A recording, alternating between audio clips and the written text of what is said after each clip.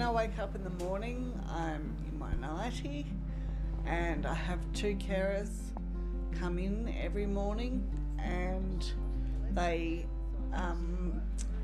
take me to the shower chair where they give me a shower, wash my hair, then dry me and use a hairdryer. I can move this one just a little, but nothing at all from like here down. That's where the injury is.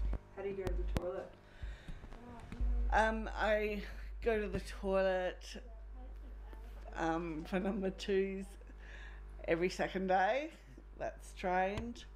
And for number 1s, I have a suprapubic catheter, which goes straight to my bladder, and it drains all the time into a bag down my leg, which people empty at the appropriate time. It's pretty frustrating because I used to be quite particular about my hair, well, still am a bit, and especially when the carers aren't really hairdressers and give me bad hair days quite often. Like, they aren't watching this, are they? No, they do a very good job.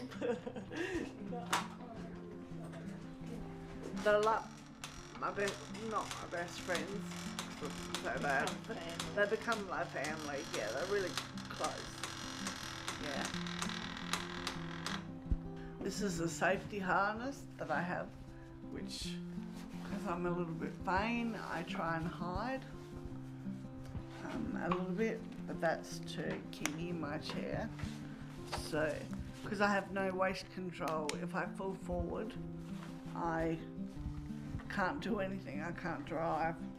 I'm stuck there and someone has got to find me. But I like to disappear, so I could be anywhere.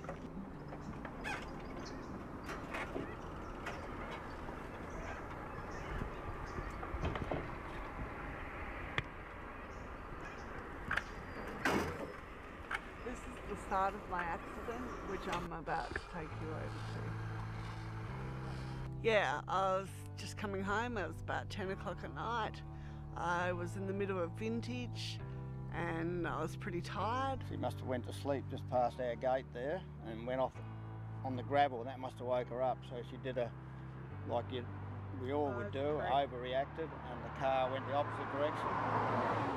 And then for some unknown reason, I don't really know why, it went in reverse at exactly the same speed. And they revived me, and I died again when my lungs collapsed a week later, but they induced me in a coma for 2 weeks. The scarring of her neck is where they put a steel plate in. They had to give her a bit more support. To keep her breathing, they had to put a trachea in her neck. I think they call it a tracheostomy or something. This is Ginny when she was 25, just before her accident, showing off her good legs. Working hard and playing hard. Love people. I used to be very fit and a hockey player and a rouseabout, and my whole life was fitness, sport, tennis, and now it's computer work. Dictate mode.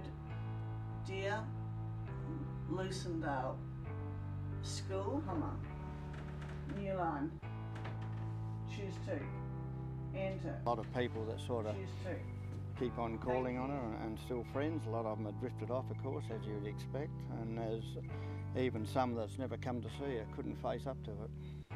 We went through some rough days. I just seeing her struggle with some things and seeing her girlfriends all marrying, having babies. And her accepting that she was going to have her rest of her life in a wheelchair. She thought she had to use a a chin control, and she said, no way am I having a chin control. 'Cause I'm not spastic. This is my place and where I hang out as well. The spirit she's got is Hard to control at times. I guess for me, the night of the accident, I knew there was somebody hurt, not knowing it was our own daughter. And as I got into bed, I said to God, whoever it is, please keep them alive, not knowing it was my own daughter. And I believe God kept her alive For a purpose. for a purpose. Well, we don't know what though. And she's had to learn, and different talents have come out, and I'm just thankful we still got her.